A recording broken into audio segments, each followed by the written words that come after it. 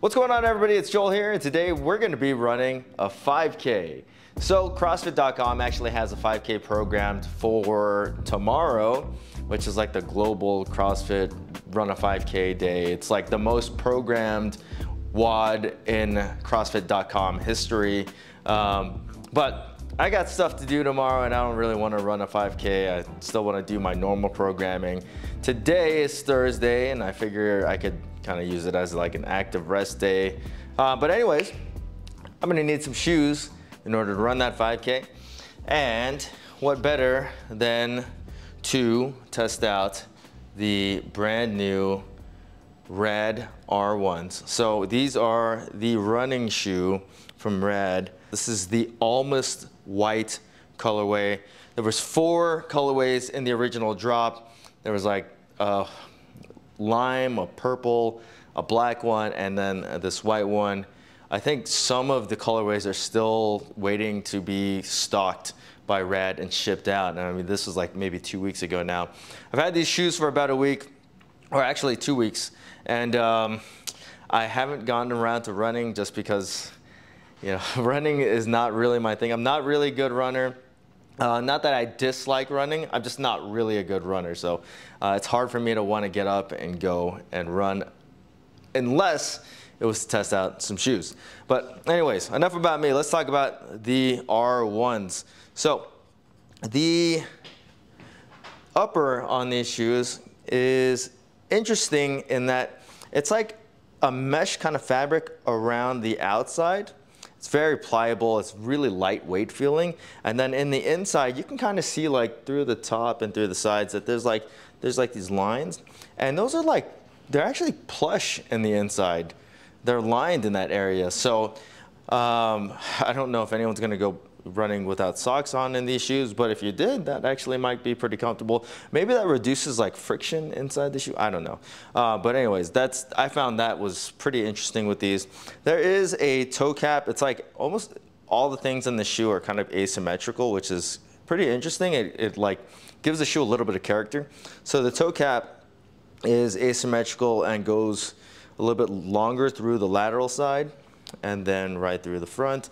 Obviously, you know, this is a running shoe, so we have a pretty good toe spring angle. Not a huge toe bumper or not too much rubber in that area, but it's there and it's got the little RAD logo there, so that's a nice little touch. And then around the back part of the shoe, we have a material heel counter, which once again is asymmetrical, so it's a little bit greater in the medial side of the shoe. I wonder if that does anything for the pronation control or anything, but these shoes are supposed to be neutral running shoes. We have some more overlays at the lateral side, kind of like a little sidewall there with the RAD logo that's embossed, which also looks really cool.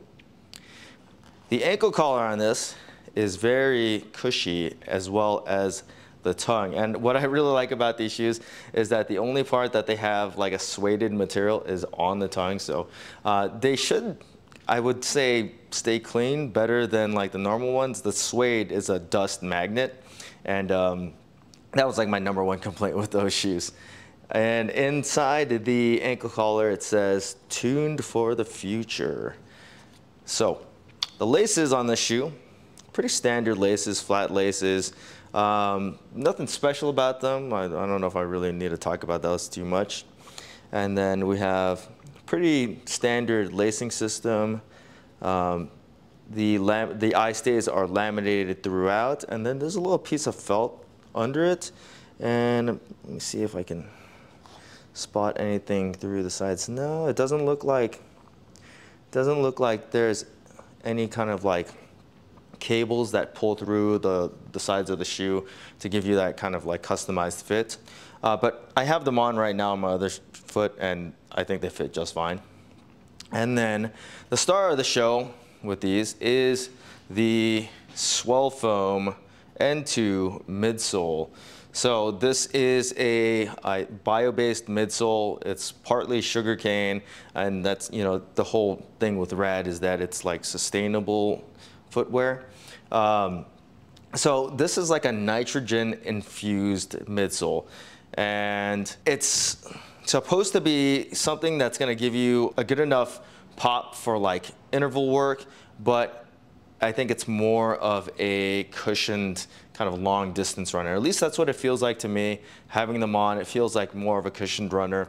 It's not like completely mushy or anything. I actually have the Nike Invincible runs on my other foot to kind of just like test what they feel like. And I think that the RADs are slightly more, I want to say dense. They don't feel quite as mushy as the Infinity runs. The stack height on these is fairly high. So you have a 24mm stack height in the front, 32 at the back, and then you have an 8mm offset. They do feel tall. I will say that. They don't feel unstable though. It actually has a wide contact patch. And I really like that about the shoes. I prefer a more stable feeling shoe. And then let's look at the bottom here. There are rubber patches for like higher wear areas. So you have some right here at the heel, and once again it's like asymmetrical, and then at the forefoot of the shoe, and then throughout the middle part of the shoe, this is all exposed foam. So what that is supposed to do is it actually cuts back on weight by decreasing the amount of rubber on the shoe. So I think that's smart design. I don't know how that's going to wear over time, but a lot of these new foams, they're pretty hard wearing. So I don't think that this is going to break down too fast in that, especially if it's longer distance running shoe. So I got these in a size 10.5. My normal RAD size 10.5. Almost wear everything in a size 10.5 right now. I feel like there's plenty of room in the toe box. But I do think they kind of run maybe a little bit short. And it might just be the socks that I'm wearing. It might be that they're just brand new. I need to break them in a little bit more.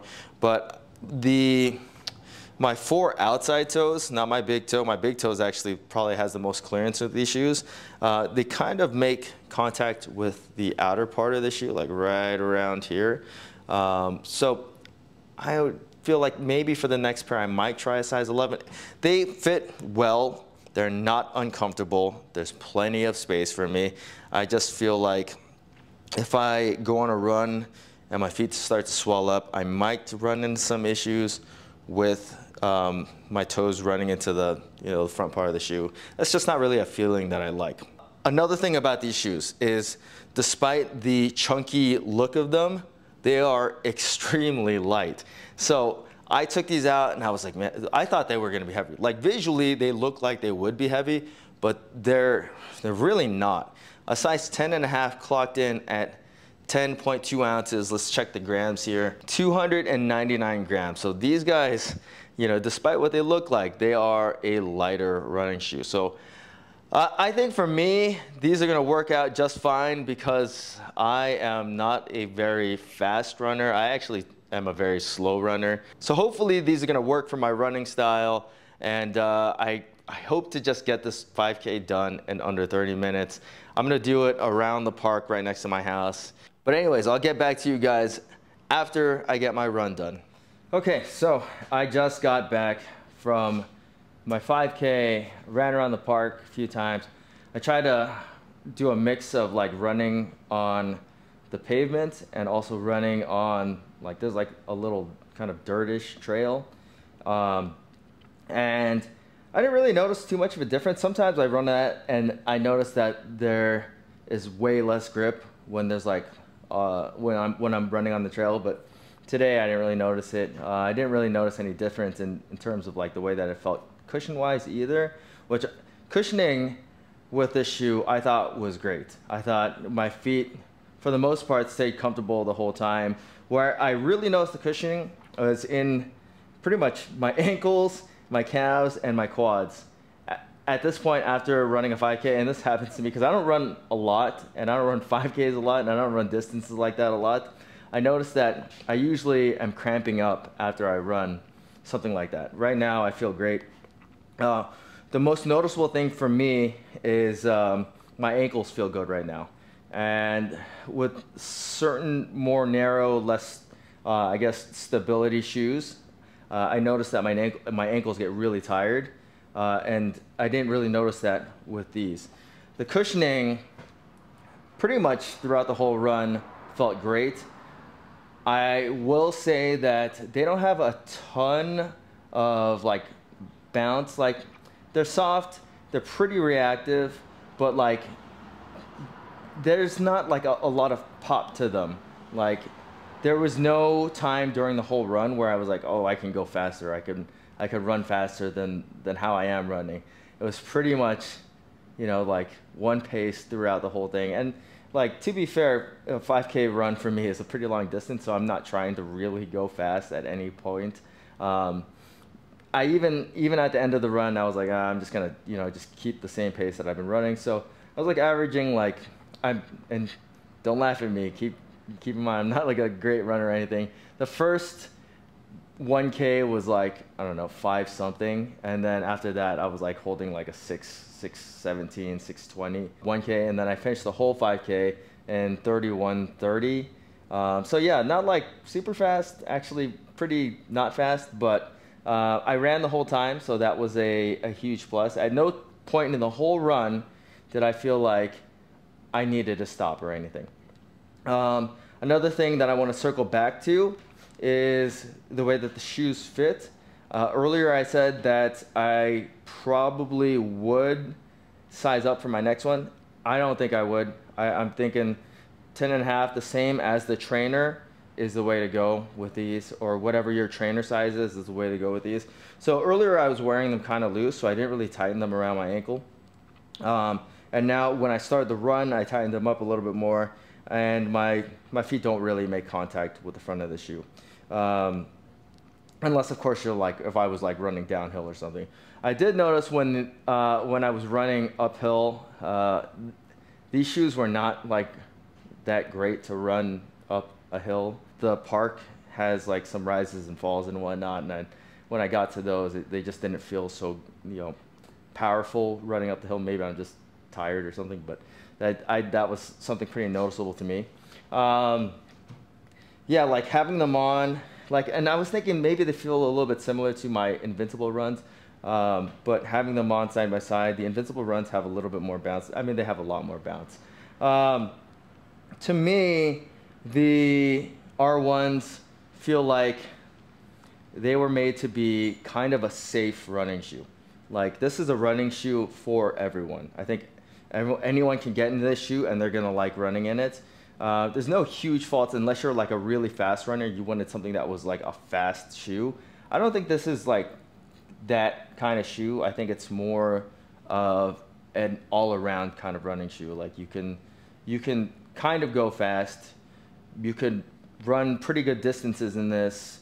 It doesn't wear you down or anything. It doesn't become uncomfortable. The fit is pretty good, and the price point, now that it's $160, because when the shoe came out, it was $170, now it's $160. I think that's a fair price point for the shoe. I know a lot of people are gonna say, oh, it doesn't have a carbon plate or anything, you should get a carbon plate runner, but you know, like, carbon plate runners, I mean, at least in my experience, they're harder for me to run in because they push my pace up, and then I can't sustain that pace, so then I just slow down. Plus, they require some braking in. Sometimes they're pretty rigid initially. For this, like, I could get up, I just ran I did like a little short warm up on the way to the park, and then I ran my 5K and I was good from there. So I think that, like I said, this is a shoe for everybody. It's a good running shoe. I don't think it's like stellar at anything, but that's probably what makes it a good running shoe, because it's all around good. I don't really see any faults here, unless of course you wanted to like run really fast or run fast paces. But that was just one 5K, and I've still got a lot to test with these shoes. Definitely want to get some more runs in with them. I don't know if I'm going to use these shoes to do like Metcons or anything. I know sometimes if I feel like the shoe's pretty stable, I'll use it to do a light Metcon. But for these, I think I'm gonna pass on that. Even though they are fairly stable, like, and the ground contact's pretty good, they don't feel like something that I'm gonna want to throw around a barbell. Maybe a wall ball, but I mean, I'll leave that for my training shoes or something that was actually designed to be, you know, cross-trained in. But yeah, so far so good. They do have some colorways still in stock, so if you want to grab them, make sure that you do grab them, because, you know, RAD stuff does have the tendency to sell out. So yeah, if you guys have any questions about the RAD R1, feel free to leave them in the comment section. And as always, guys, please hit that like button, subscribe, and thanks for watching.